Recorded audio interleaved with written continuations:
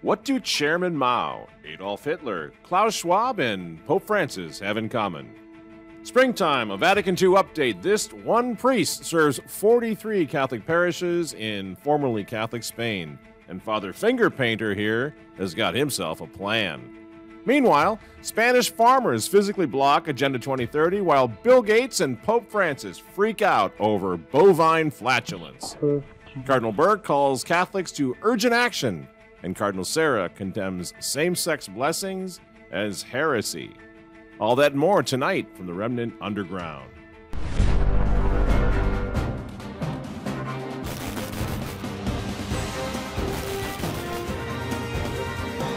Good evening, ladies and gentlemen. I'm Michael Matt, coming to you exclusively from remnant-tv.com because YouTube is the enemy. Well, make sure you hit that subscribe button down there because we need some help. We're moving off of the big tech platforms. So, from the You Just Can't Make It Up file, at the moment, the farmers of Europe, now get this, the farmers of Europe are doing more to stop the devil's advance across what's left of Holy Christendom than all of the feckless European bishops and Pope Francis combined. Here they are in Spain, physically blocking now, the advance of Agenda 2030. Man, I love these farmers. By the way, speaking of farmers and Bill Gates, how do you suppose that war on beef is going? You know, there's a huge negative externality in terms of methane emission and land use that comes broadly from agriculture, but from beef in particular. And so, you know, we've got to fund the innovation almost at an unnatural level so that we take that demand signal away. What? Total nutter. And of course, Pope Francis, he agrees with Wild Bill on that imminent threat to humanity that is bovine flatulence, don't you know? He explained how urgent it is to reduce consumption not only of fossil fuels, but of many superfluous things, and said that in certain parts of the world, it would be advisable to consume less meat. Whatever. Here in the underground, you'll be happy to know we've got our own alternative food plan that we're going to be promoting all throughout 2024. Balsamico, hamburgers, sizzling beef, spicy braised beef, barbecued beef ribs, beef Wellington, pepper beef, beef jerky, beef with broccoli, beef burritos, beef fajitas, beef tacos. Do you see where I'm going with this? Beef. It's what's for dinner. Makes me hungry for beef, doesn't it? There you have it. Yes, it does. You've got mail. Okay, Angie Weissner writes, Dear Mr. Matt, I'm appalled and saddened by what is going on in our beloved church.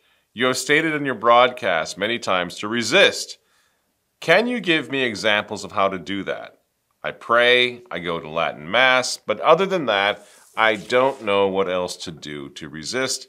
Please help. How do we resist? How do we do this? Practical applications, let's call it.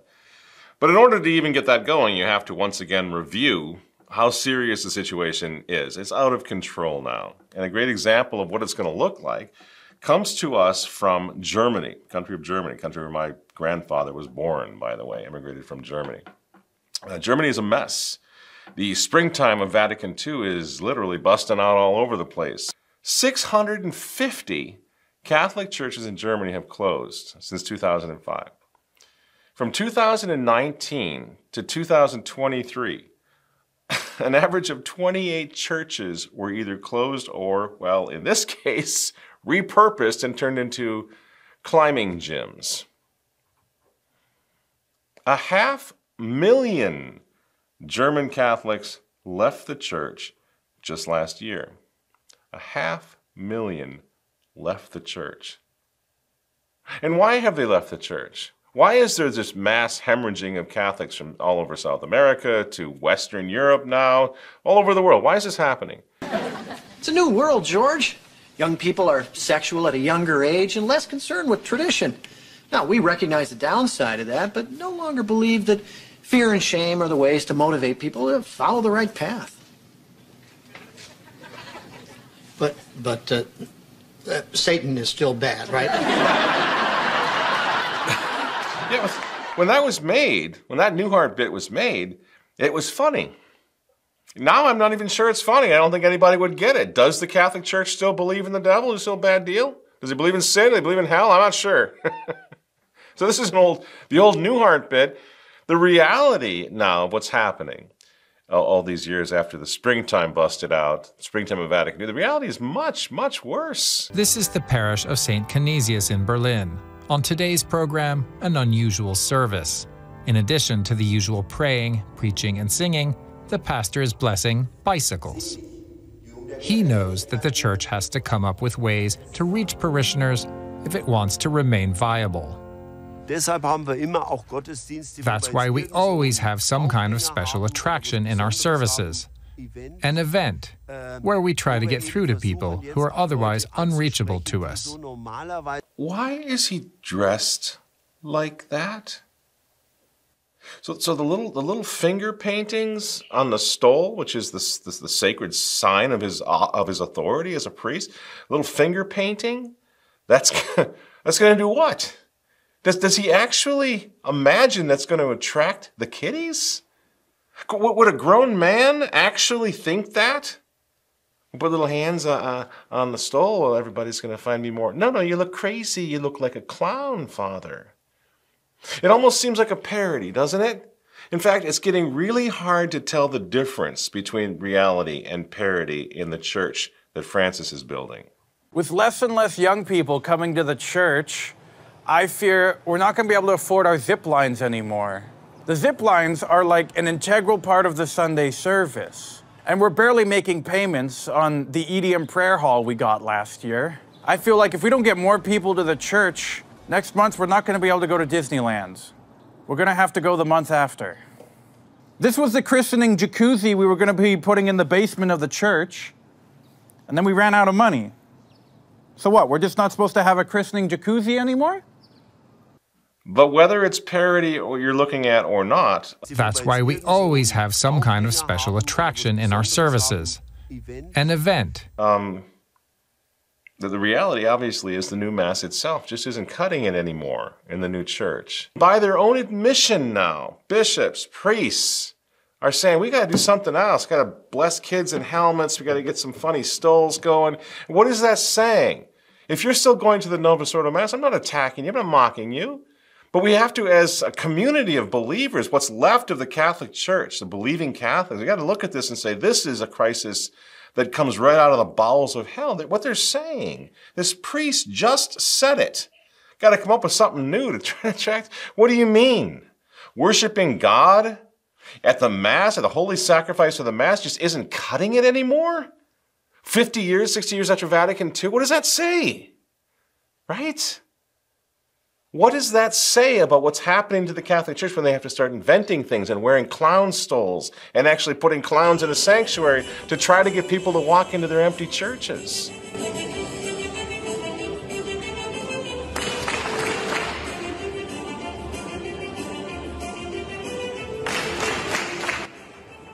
Well, they say it's not, it's just not that. It's also the sex scandal, right? The sex scandal is a big part of this. Despite those efforts, church attendance has dropped off sharply.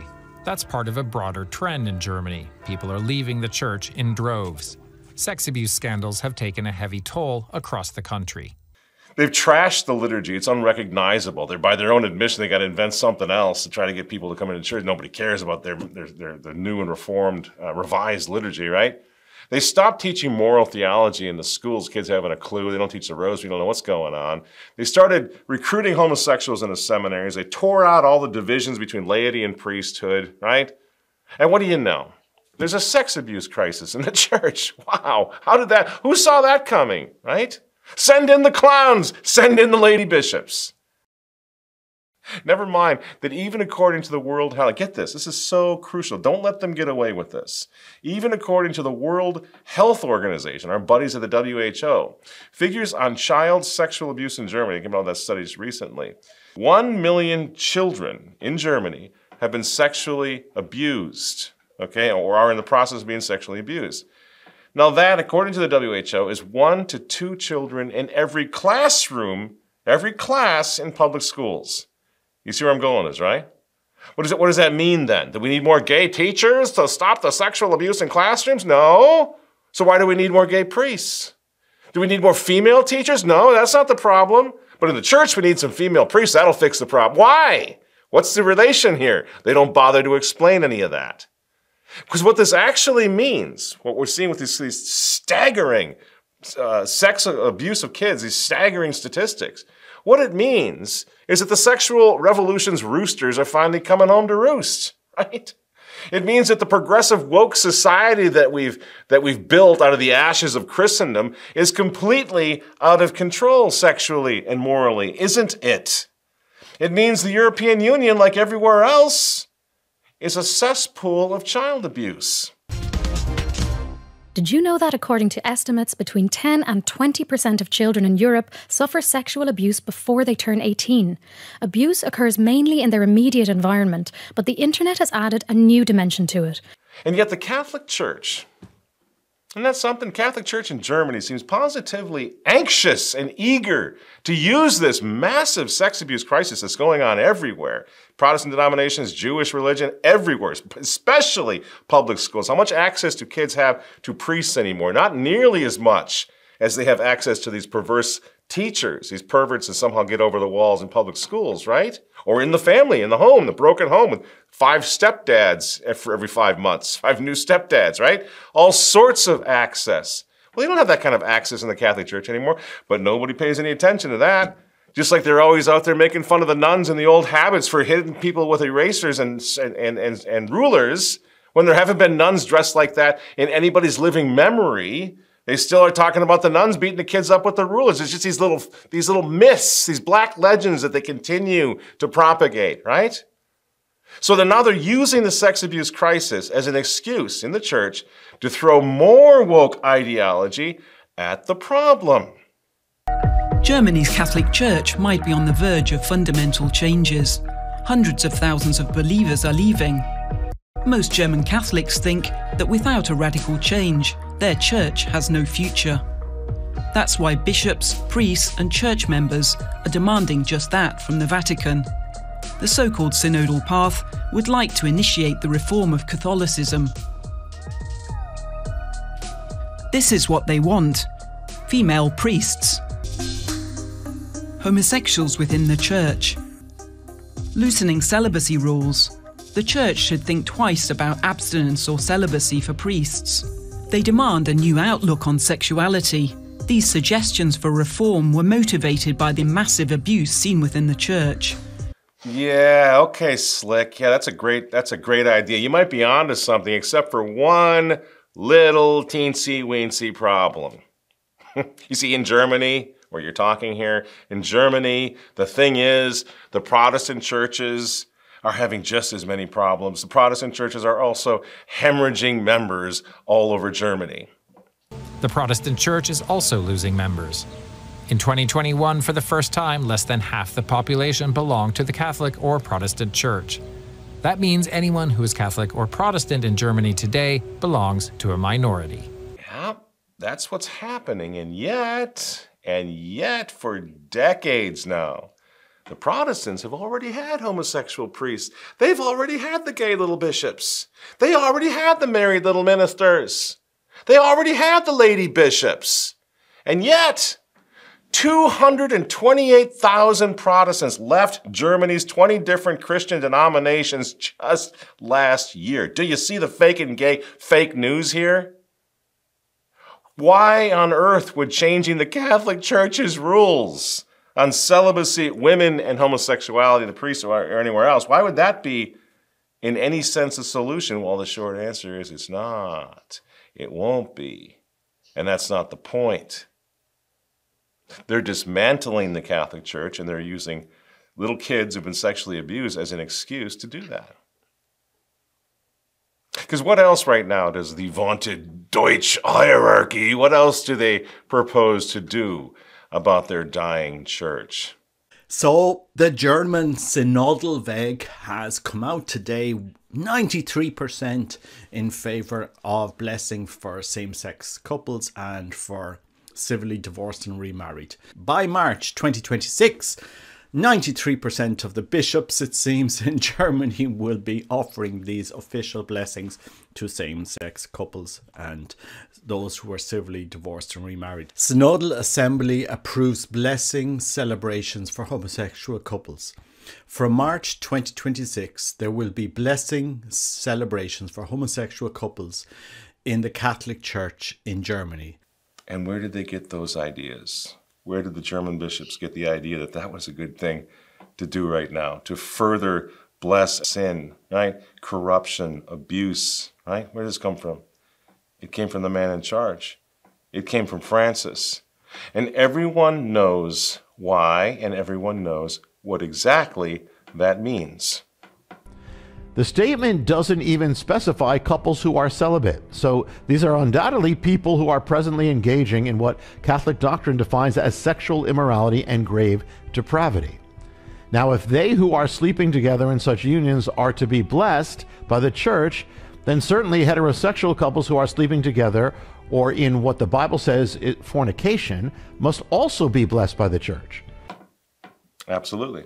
Of course that's what's going on. Of course that's what's happening here. There's no talk about celibacy. And if you were concerned in any sense about that being an issue, make sure you're celibate, boys, and then we're going to give you blood. You would lead with that, right? Because you wouldn't want to scandal the whole world. You wouldn't want to scandalize them into thinking you were blessing people who were actively engaging in sodomy, would you? But they don't say a word. Which is why every week on this program we bring to your attention another cardinal, another bishop, another priest who's looking at this and saying, okay, something's dead wrong. This is right out of hell. Okay, this week it's Cardinal Robert Serra, who called this fiducia supplicans. He called it heresy that seriously undermines the Church. He has condemned it again and again. We have another one. In other words, Francis's church, friends, not according to me, not according to rad trads, Francis's church, according to the hierarchy of the Church, about half of the hierarchy of the Catholic Church has completely lost the plot. But you don't have to be a Catholic to see it. When we look at the Catholic Church and its decline in recent years, less young people going, less people signing up for a religious life, and since, you could say, the 60s... Well, if it's all guitar and hippies, who the hell cares? But since Vatican II, let's say in the 60s, the Church has been aiming to be more relevant, more welcoming. So what's the problem? That's not working. It's shallow, obviously. Shallow and contemptible. You know, it's supposed to be an invitation to the great adventure of life. What's the great adventure of life? Pick up your cross and follow me. Like, that's a hell of an invitation, but that's the invitation. And the Church lost faith in that. So incredibly embarrassing, and yet so useful. Thank you, Jordan Peterson. I know this man's going to be a Catholic, and I know eventually he's going to be a traditional. If he does become a Catholic, you know he's going to be a traditional Catholic. There's no question about it. Can't wait for that to happen. But what he's talking about here, obviously, is as a Catholic looking at the Catholic Church, you say, oh, I see what's happening here. What used to be a huge citadel of moral authority to keep society running smoothly, whether you were a Catholic or not, you saw that, you noticed that, you appreciated that there was a moral, it's gone. It's absolutely gone. And it's been replaced by fake science, by climate change, with any other cockamamie nonsense wokeness that these guys running the Vatican decide to roll out. And it's infuriating not just faithful Catholics, but folks on the outside who are saying, man, what happens if the Catholic Church falls completely? That's what Jordan Peterson's talking about. Why the hell do you think they're so concerned with saving the planet, which Pope Francis seems to be on about constantly, when he should be saving souls? That's how you save the planet, not by worshipping Gaia. Do you think Pope Francis puts the emphasis in the wrong places sometimes? Well, I gave you that example. I don't see, for the life of me, what the Catholic Church has to do with climate crisis. Just the formulation is wrong. The priority is wrong. You save the world one person at a time. It lacks faith in its own mission. Francis isn't stumbling.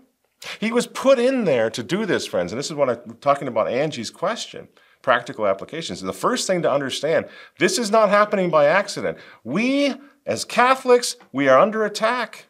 We are under attack. Jordan Peterson is not a rad trad, but he can see it.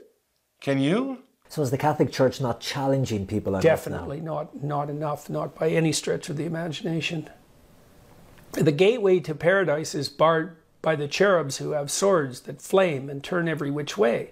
Well, what does that mean? It means it's hard to get into the club, man. What Francis is doing is he's engaging in a full-on revolution now. Pope Francis is getting huge welcomes in Rio de Janeiro, and now he says he's really looking for some excitement. The Pope urged young Catholics to shake up the church and make a mess in their diocese. And this is exactly what happened under Mao in communist China during the revolution. So it was young people aiming their rage at the behest in the direction of the central government of Mao against not foreigners who threatened China, but against Chinese, against your own people. Yes. And this time, he did not use the armies. He did not have to. He had tens of millions of young people that he have indoctrinated in the government school for the past 17 years. They're ready to go.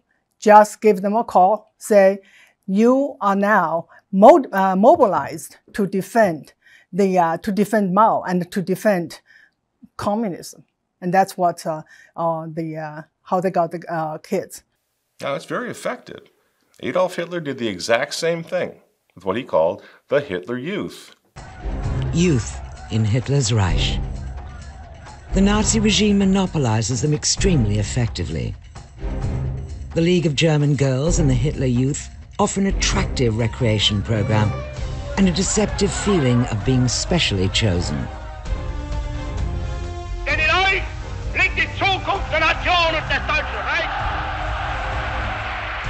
Unaware, the young people are sworn to a dictator. Does that look familiar? It should.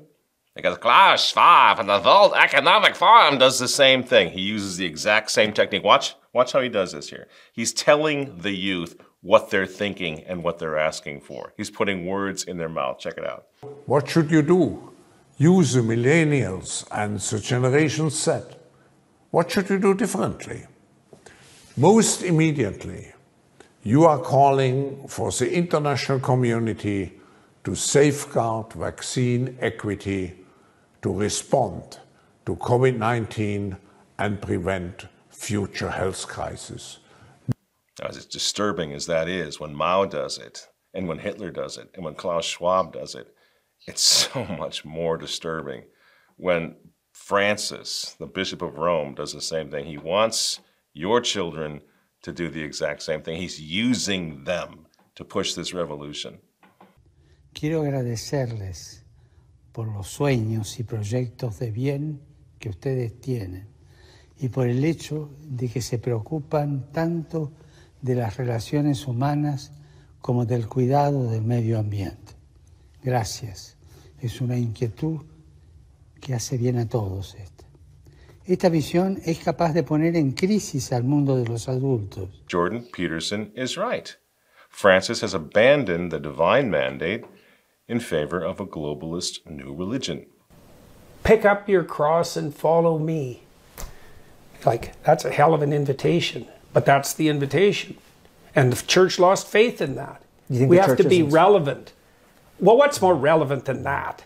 As soon as you say that you need to be more relevant than that, what you're doing technically is putting something else above that. Well, that's not going to work, not if the original proposition was correct. And obviously the original proposition is correct. Now, the question is, where does this all lead? Where is this heading? And whether you're Catholic or not, as we say, a guy like Jordan Peterson looking at this going, what happens when the church is gone? What happens when the Catholic Church is gone? What happens to all the other Christian denominations when the Catholic Church completely goes under, completely sells out? What happens to us? Well, the result of this is what we just went over at the top of the show. The Catholic Church in Germany is going through what may be the most profound crisis in its history. More and more people are leaving the church. Why are so many walking away? So in a few years, the entire church will be Germany, as the Rhine continues to flow into the Tiber, you see? So we're not just sitting here saying we want to defend our little liturgical preferences because we like Latin. It has nothing to do with that. The Latin Mass, as far as we can tell, is the last hope of the church, right? That's where you saw the growth, the only growth in the entire church, and he's shutting it down. So in defending the Latin Mass, we're defending you too. Every faithful Catholic, whether you go to the new Mass, the old Mass, whatever you do, we're defending you too. Because this is not going to end well for any of us. The pews are emptying everywhere. The church doors are closing everywhere. And the last generation of Catholics for whom the church means anything, certainly means enough for them to drop a few coins into the basket on Sunday morning. The last generation that would do that is 80 years old now. You see? There's nobody filling the pews anymore, anywhere. And they're all going to be gone soon enough. In Europe, most of them are gone already. Teo Nieto and his handful of keys are on their way to one of the 43 churches he serves. The parish priest from Aliste in the Spanish province of Zamora drives 50,000 kilometers a year. Teo gives the church key to an elderly couple so the photographer can take his pictures. Seniors like them keep the villages alive. Many young people move away. Everything used to be more humane. Now we're alone and need help. What do you think when you see that? One priest. One priest. In Spain, Catholic Spain. And here's a question. Certainly it's what I thought right away. Looking at that, it's not just the Mass. Where do you suppose you go to confession in a spiritual wilderness like that, where you've got one priest serving 43 different churches? Talked about that before. Right now in most parishes in America, the ones that are still open, you can walk in. Saturday afternoon, there's a little green light up there, isn't there, over the box, over the confessional. And you have the peace and consolation of going to your knees and confessing your sins. How much longer is that going to last, do you suppose? With churches all over the world closing like there are. One priest for 43 parishes in Spain. Friends, please think about this. While all that's happening, the Pope in Rome is shutting this down.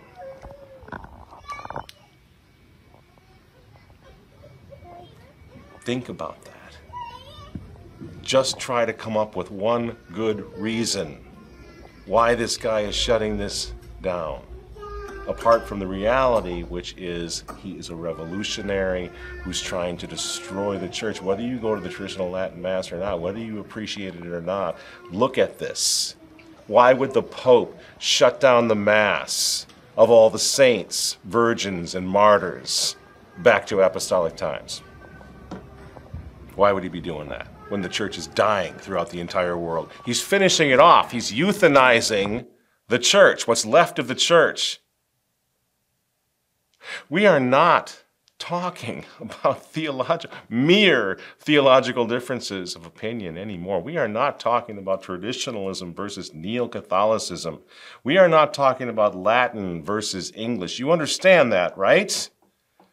What we're talking about now is the hostile takeover of the Catholic Church, the end of the human element of the Church of Jesus Christ. It's going to survive, it's going to go underground, but what we're talking about is the end of the visible church of Jesus Christ in the modern world. At a time where, in all the annals of history, you can't find record of evil being unleashed on the world like it is right now. It's a sobering thought. Some people say, what are we supposed to do? What are we going to do? You talk about it. I don't know exactly what you're going to do. There are some practical points that we can consider, but it really does depend on your state in life. A priest, for example, is going to do one thing in order to survive and to help others to keep the faith in this time. A single person is going to do something completely different versus a married couple, which have a totally and entirely different set of circumstances to consider. It's very hard to give specifics. If it's at all possible, you do things like you move out of the city, you move into the country, you learn to garden, you learn to hunt, learn to get off the grid, reduce your reliance on social media. All these things are sort of smaller things that we can discuss and figure out ways of doing. But the important things is to turn your home into that Catholic sanctuary. So you put, for example, an image of the Sacred Heart of Jesus on a prominent wall in your home. Where do we get this? Not from me. This is Margaret Mary Alacoque. This is what our Lord asked of all Catholics of Christendom to do, to venerate and honor the Sacred Heart of Jesus. The Rosary is extremely important. We know this. Pray the Rosary. But I don't mean just pray the Rosary every now and then. Pray the Rosary as a family. Pray it aloud every night. Turn it into a ritual. You know, if you're a father of a family, mother of a family, get down on your knees, light a candle in front of a statue of Our Lady, in front of a crucifix, in the darkness of your own living room. Transform it into a ritual with your children, something that they are honored and want to do, not something that they're forced to do, or you bark at your kid, time to pray the Rosary, not that. Turn it into a thing that the family does together, a time to come together to pray and to acknowledge God and to worship God and to ask Our Lady to intercede on our behalf. Young people, children especially, love that sort of a ritual. Speaking again as a homeschool father, I would have to say that one of the most important things, when you say, what can we do? If you're in a situation where you are a parent or you're going to be a parent, you must homeschool now. You simply must homeschool your children, in my opinion. And if you don't have children, there are ways of supporting this front line now, the homeschool movement. There are ways to support the homeschool, support families who are doing it, because it's tough, it's difficult. There are a lot of people, a lot of friends who volunteer to tutor their friends or their family's children in the home school. There's something I really want to stress, and we're running out of time, so I'm going to make this short. And it has to do with education, and it has to do with higher education, because there's a problem, I think, even within the traditional Catholic circles, of sort of downgrade. What happened with education? First of all, it's super expensive. Secondly, it's where people or young people go to lose their faith. The college, the university system, I absolutely agree. However, God in His providence has provided alternatives now, and I want to talk about this. In fact, I want to do some shows on this. Because if we are to reclaim society for Christ the King, which we must do, whether it's the end of the world or not, we don't know. But our job is to save our own souls, save the souls of our children, and then reclaim society, proclaim the kingship of Jesus Christ. And if we're going to do that, well, we're going to need Catholic doctors. We're going to need Catholic lawyers. We're going to need Catholic nurses, Catholic teachers, right? And of course, we're going to need plumbers and pipe fitters and electricians as well. But if your children are disposed towards higher education, don't shut them down. Don't shut it out because of what happened at Berkeley or at Cal State or whatever back down through the past 40, 50 years. You don't want to put them in those schools, for sure. You don't want to put your children in Ivy League schools, for example. That's where they go to lose their faith. But isn't it wonderful that in God's providence, there are small Catholic colleges and universities popping up all over the place right now, which are going to supplant the Notre Dames and the Holy Crosses of the past, right? Those places are no longer Catholic, but there are Catholic alternatives. I'll give you an example. I met my wife at Christendom College on Front Royal, Virginia. Now, at the time when we met, this is back in 88, 89, 90, whatever it was, Christendom was actually less traditional Catholic than it is today. It was very neo-Catholic. I say that with apologies to my friends from Christendom, but it was a wonderful place for us at that time. It was an oasis. It was a place where the Rosary and devotion to Our Lady and the family pro-life mentality was prominent on campus, right? So guess what happened when I went to this Catholic college out of high school? My wife, myself, we became stronger traditionalists on that campus because of the really healthy, wonderful conversations that happened between us and our neo-Catholic friends, our more conservative, more centrist friends. We helped each other, I would say, in a way. My own son, Walter, here is a graduate from Franciscan University. Producer Tess, a graduate from St. Mary's College, and both benefited from that experience a great deal. My eldest daughter graduated Franciscan University, and today she's the office manager over at the Remnant newspaper. The next daughter, my daughter Alexandra, she graduated from the nursing program at Franciscan University, which is top-notch, one of the best reputations in the nation for nursing schools. And now she's working as a NICU nurse, spending her time saving little sick preemie babies, right? Working nights, taking care of babies of some really unfortunate people. It's a beautiful vocation. But she had to get that education. She had to become a Catholic nurse. And this, for her, happened at Franciscan University, despite some of the disagreements I have with Franciscan University. You know what those are. But if we had just said, oh, no, evil, it's not traditional Catholic, I'm never going to go there, we would have definitely missed out. Franciscan University, Christendom College, they only made, that environment only made the faith, the traditional faith in my children, that much stronger. And we have these options, friends. We have to talk about that. TAC out in California, Ave Maria, Wyoming Catholic, St. Mary, all these places that are popping up. I truly believe in God's providence so that we can field this Catholic army, even of professionals who are going to keep the faith and reclaim society for Christ the King. That's what we need to get back to as a community, not just as individuals, but as parents, as communities, to convey that once again. And finally, friends, put ourselves and our families and our communities under the mantle of Our Lady. Because they can never take away the rosary from us. They're taking away the Mass right now, aren't they? But they can never take the rosary from us. They can never take the scapulars away from us, can they? So I want to close on that. For 33 years now, I've been leading the American pilgrims across France on the pilgrimage to Chartres. And do you know who leads us in that U.S. chapter every single year for 33? Our Lady of Guadalupe. We walk beneath the banner of Our Lady of Guadalupe, Empress of the Americas. And do you know why? Because 500 years ago, it was Our Lady who reclaimed this land from the ancient diabolical serpent, right? And she will do so again. She will drive the globalist demons out again today if we have recourse to her.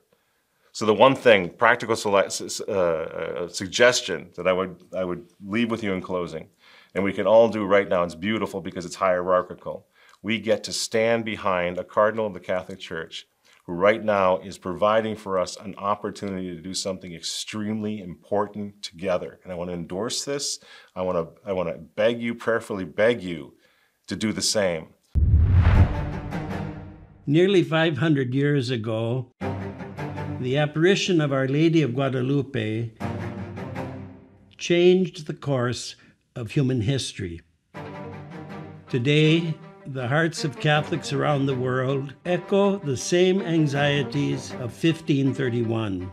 And once again, the answer to this anxiety is not temporal but spiritual. Now more than ever, we must fly to the protection of Our Lady for her intercession. I am therefore calling on Catholics all over the world, especially those in the Americas, to join me in returning to the loving embrace of Our Lady.